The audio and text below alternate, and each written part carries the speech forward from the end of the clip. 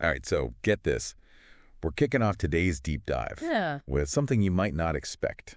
Oh. Kylie and Kendall Jenner's outfits. All right. At Hailey Bieber's Rhode party. Interesting. Okay. Yeah, I know, right? Like, on the surface, it seems a little, I don't know, maybe a little frivolous. Yeah. But trust me. Okay. Stick with us. Because, like, this whole thing, this fashion moment, it kind of opens up this window into, like, internet culture, meme creation. Yeah. And I guess how we react to, like, everything these days. Absolutely. I mean, this is, we're not just talking about, like, fabric and hemlines here. Right. It's about how those very specific fashion choices become these, like, lightning rods in the online world. Totally. It's like they can't just wear clothes. It has to be, like, a whole statement. Exactly. So, okay, to set the scene, Hailey Bieber, she's launching a new Rhode product, right? There's a party. Of course, yeah. And the Jenner sisters show up looking, well, Jenner. very Jenner-esque. Yeah. And the article we've got, it really highlights the contrast interesting. between the two. Yeah. You know, Kylie, braless, in this plunging black top. And Kendall, she went more classic. Right. But, like, still revealing. In, like, a cutout dress. Right, right. And the internet. Oh, the internet. Went wild. They had a field day. It was a lot. It's interesting, you know, thinking back to that Met Gala. Oh, yeah. With Kylie in that feathered Versace dress. Oh, iconic. It practically broke the internet. It did. Memes, prom dress trends. Totally. Yeah, it was everywhere. And that's the kind of power I think the Jenners, they just wield when it comes to fashion. 100%. It's like their outfits aren't just seen. They're like, dissected, debated, turned into memes. It's like they're walking, talking, trend generators. Yeah. And this Rhode party was no different, like, at all.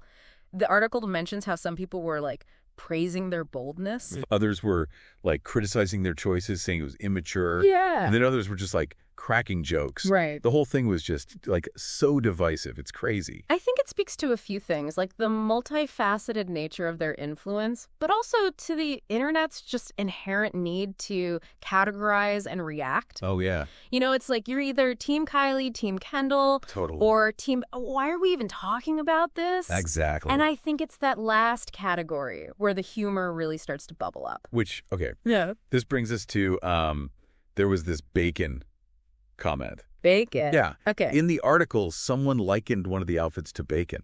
Oh, right. I know, it's absurd. Yeah. But it's also, like, so perfectly illustrative of how the internet just uses humor, like, often bordering on ridiculous. Right. To process, like, these events. Absolutely. I mean, this is classic meme culture in action. Yeah. You think about the distracted boyfriend meme or the countless variations of drink posting. Right, right. We take these often mundane images, events, and we just, like, inject them with humor, social commentary, or just, like, plain silliness. Yeah.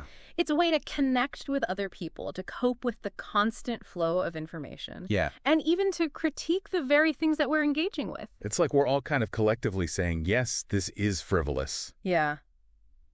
But we're going to find the humor in it anyway. Exactly. So if we, like, take a step back, it's clear that this isn't really about the outfits themselves, is it?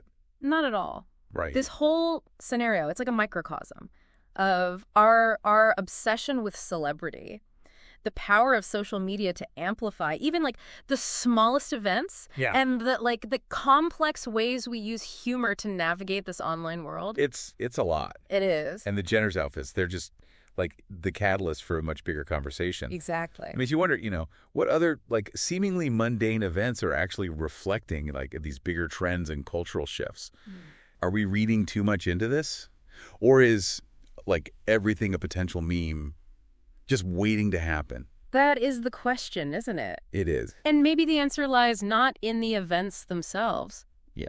But in how we choose to engage with them. That's a really good point. Yeah. Yeah. I think that's something for everyone to think about. Definitely. All right. Well, that's our deep dive for today.